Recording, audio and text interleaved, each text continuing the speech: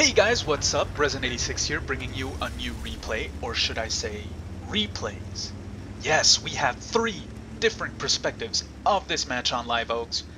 In their E25s, it's Engine 95, TheCanuck11, and in his Crusader SP with the FE304's gun, BottledViolence. So we start off with Engine, and Canuck, who is parking up right next to him. And they go to these bushes at D8 and see if they can stir up some trouble. However, there's nothing. Engine doesn't spot anything. The Canuck doesn't spot anything. Bottled, top-down view, nothing. Well, let's just skip up to when the battle actually starts. Here we go, our first customer, a challenger.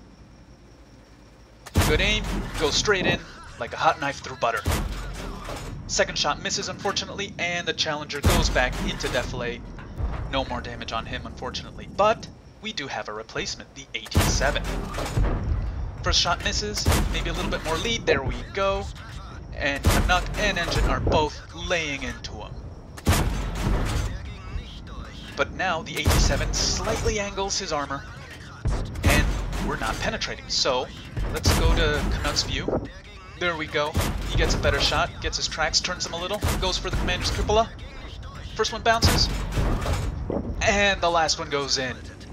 And that's the first kill for this team. However, things aren't looking pretty good.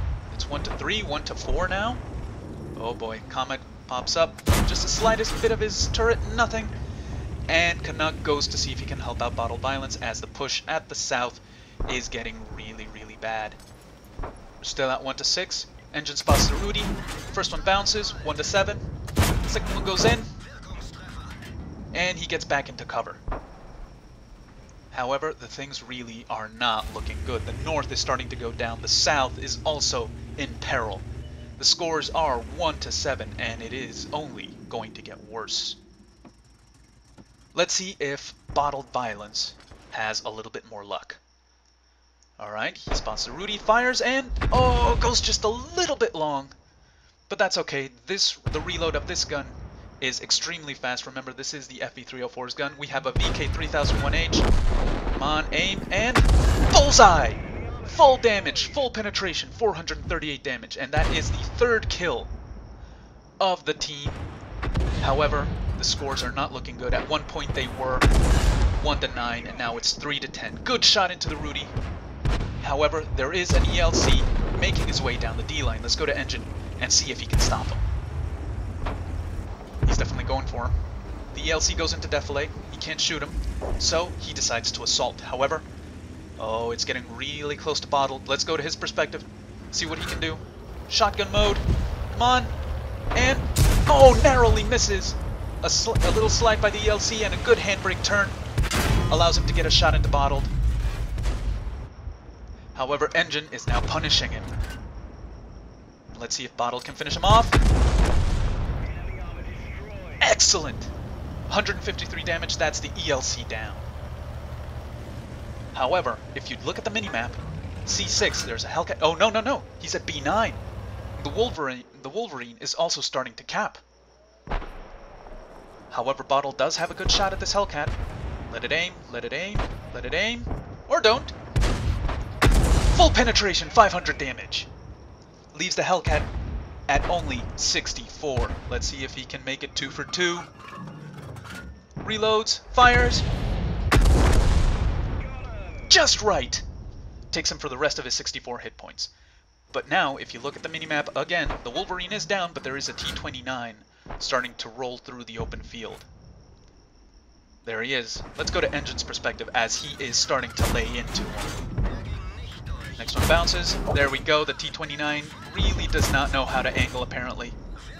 And Engine is just piercing his armor through the sides and through the front. One more shot. Engine takes the kill. That's 2 for Engine, 1 for Canuck, and 3 for BottledViolence.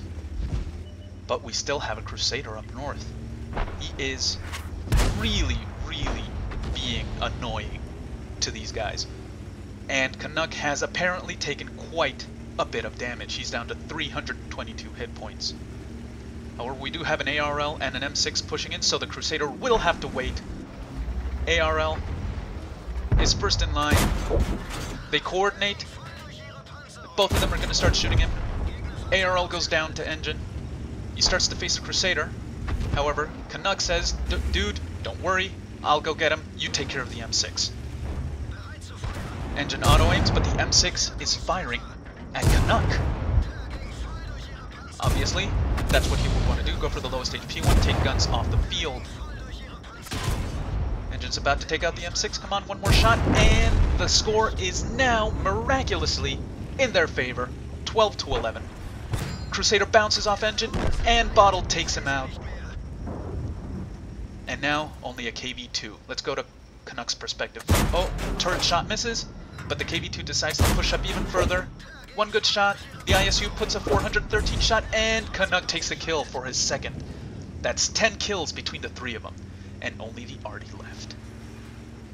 Let's go cut into where they start to look for him. There we go, they're at the south of the map. Where is this guy? Nowhere to be found on the K-line. Maybe he's in the dip in H1, H2. No, doesn't look like it. Let's wait until he crests the hill. No, nothing. You know what? Let's just fast forward to when he meets him. Oh, in the city. A1. There he is. He's going at full speed. One shot. Ram! And that's 11 kills for the three of them. Let's go to the post-game stats. Now, here we are at the post-game stats. Engine 95, as you can see, 3,000 damage, as well as fire for effect, high caliber, and you can't see it here, but he did get a first-class mastery badge. BottledViolence, Bruiser, Fighter, 1,800 damage, and the TheCanuck11 in his E25, 1,625 damage, fire for effect, Bruiser, and Hand of God. Also, a shout out to this ISU 122S, got 4 kills, 2,100 damage, real team player, Spartan, fire for effect, Hand of God, Steel Wall, Fighter, and Duelist. However, the individual scores are not what is important about this battle. Oh, no, no, no. What's important about this battle is the teamwork. These guys managed, the 4 of them, but mostly Engine, Bottled, and Canuck. They have managed to come back from a 3-11.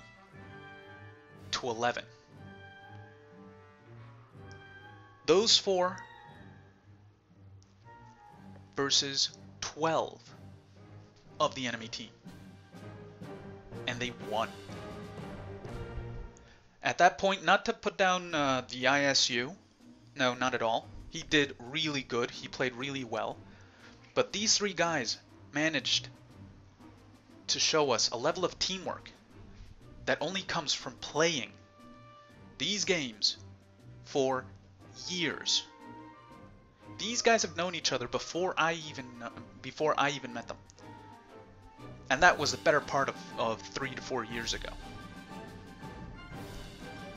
These guys have played everything. They've played World of Tanks since Beta or Alpha. They've played War Thunder since Alpha. World of Warships, Armored Warfare, you name it. And God knows what games they played before that, I don't know. But they have managed to get to know each other so well that they can anticipate what the other is going to do before the other even thinks about doing it. That's how well they know each other. And that has led them to victory in clan wars, in strongholds, tank companies overall. And that level of gameplay, that level of teamwork, is what you hope to achieve eventually, with time, because it does not come overnight. With time, that's what you want to get to. To know each other so well that you can anticipate what the other is going to do before they even know it. And before I start ranting anymore, I'm going to stop right there. Thank you so much, guys, for watching. If you liked it, please give it a like, leave a comment. If you didn't, the dislike button is right next to it. And I will see you in the next one.